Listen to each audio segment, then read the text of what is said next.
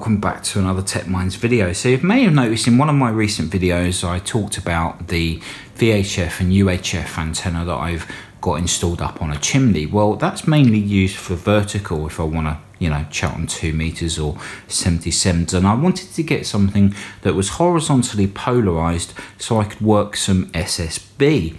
So I ordered this 2 meter halo from Moonraker in the UK, and this is what's arrived. It's actually quite small. I actually thought it was going to be a lot larger than this, but obviously it doesn't need to be. It just needs to be the right size. So let's have a look to see what we get in the box. So literally I've just taken this out of the box. This is obviously the main halo. We have a bracket here, and we also have this mounting pole. So what I'm going to do is I'm just going to show you how this attaches together. So we're just going to take off this cap here. And what you'll notice is we have this little metal block. Now, first of all, I did actually think that it's going to go and attach like this, but it doesn't actually seem quite right. So what we actually have to do is we take off this nut,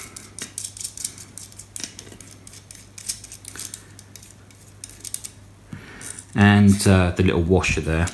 We've also need to take off this element here, so I'm just going to unscrew this.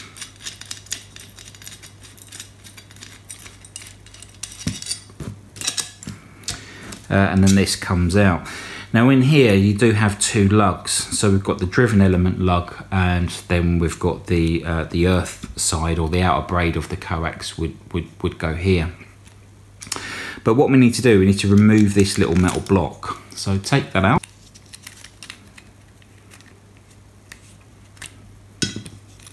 Take off one of the end caps, and then it will slide out quite nicely. So once the little metal bracket has been taken out of here, we can then just take off the end cap, slide it up so the hole meets. We can then put the end cap back on if we want to, slide in the bolt so it goes through, and then we can attach it back to the actual halo. Put the washer on and the nut.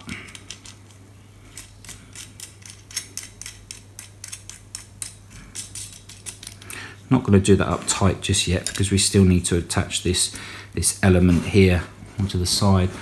So take the screw that we took off earlier, or the bolt rather,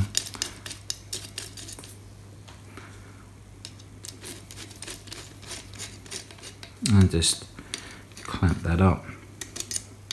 Just going to do it loose for the moment, and then we've got a nut here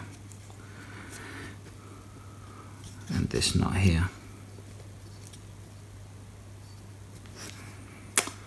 And there we go. That is how it goes together. So I think we're going to go ahead and have a little play with this, and but the first thing I need to do obviously is to connect up some coax to this. So let's just go ahead and connect up a bit of coax to this so we can try it out.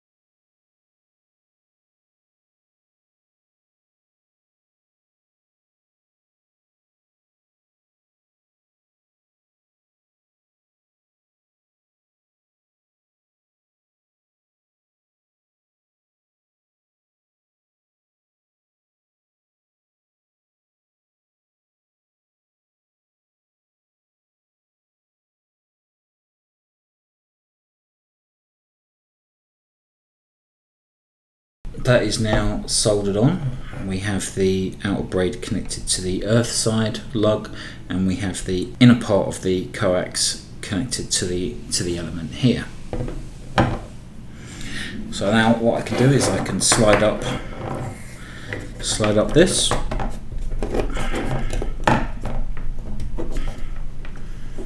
Make sure it's straight.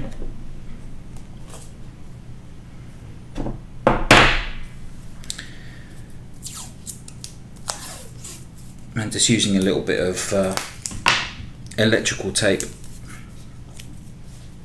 I can secure it here.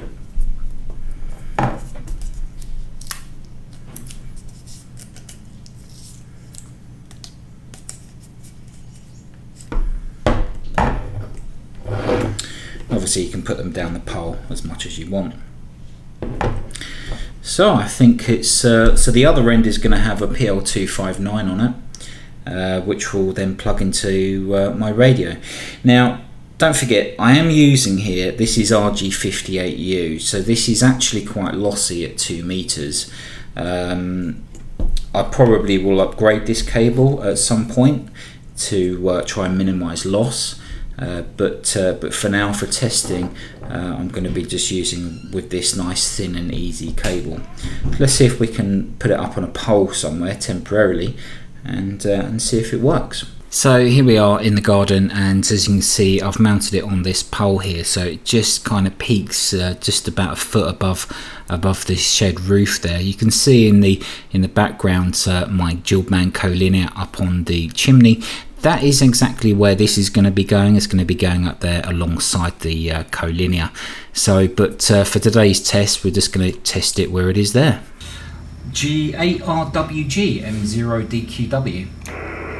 Yes, M0DQW G8RWG. Okay there, Matt, and yeah, I just did a quick test actually when you came back, and there's hardly any difference in your signal at this end between a vertical and horizontal polarization. Well, I've gone back to horizontal polarization on transmit at the moment here. And if you just stand by one moment,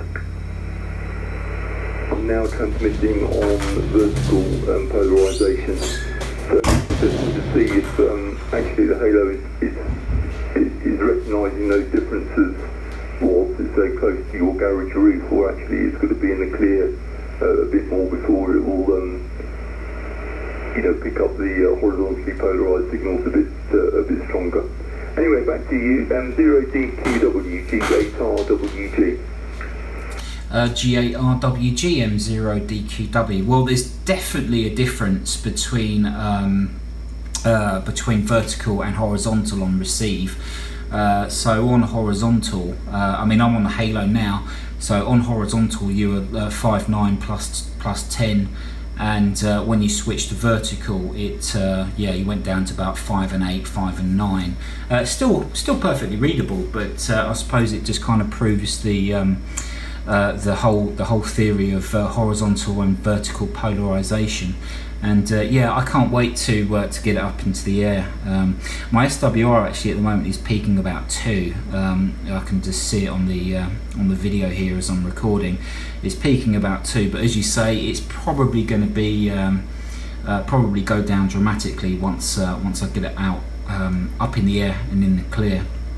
So great, yes. I've called out CQ quite a few times, even vertically polarized on 144300 and 144265 as well, and never really had much luck really, but I'm in quite a good location here. I think I'm about just over about 620 feet above sea level, so I've got quite a nice takeoff up here, but I think one of the issues is may have been antennas letting me down. So the whole reason for me going for the halo was because it was a nice easy 2 meter option, so but so I could get horizontally polarized. So yeah, I'm going to be quite looking forward to getting it up in the air. And also on this test, I'm only using RG58U, and it's about a 15 meter run of coax. So I'd imagine I've probably got anywhere between 4 and 7 dB worth of loss. But when it goes up, it's I'm going to run it with 213. I think I've got some of that knocking around. But anyway, Niels, thank you so much for the contact, and absolutely great. Thanks for trying that out. It's I'm glad that it's working. GARWG M0DQW. Okay, M0DQW G8RWG. Okay, Matt, and no, it's certainly working okay, and I'll be interested to do another test once you've got the antenna up a bit higher on the mast that you're going to put onto eventually, because I'm sure it'll be a bit of the differences will be far more noticeable then. Anyway, I won't hold it with you. I've got some other bits and pieces to do here in the shack, and I'm just keeping an eye on the spots at the moment, because it looks like there's a sporadic opening on 2 meters over Europe. I don't think it's anything into the UK yet, but it's creeping sort of further north into northern France. So we might have a bit of sporadic in the UK over the weekend, which should be good. Anyway, I'll say 73. Very good to work you for the first time, and good luck with the rest of the work on the antennas. M0DQWG8RWG. Well, there we go, guys. I say quick overview and look at how you build the HLP-2 2-meter halo folded dipole antenna that you can go ahead and purchase from Moonraker. This is the website, so the cost is $24.95, and for the price, it's absolutely brilliant.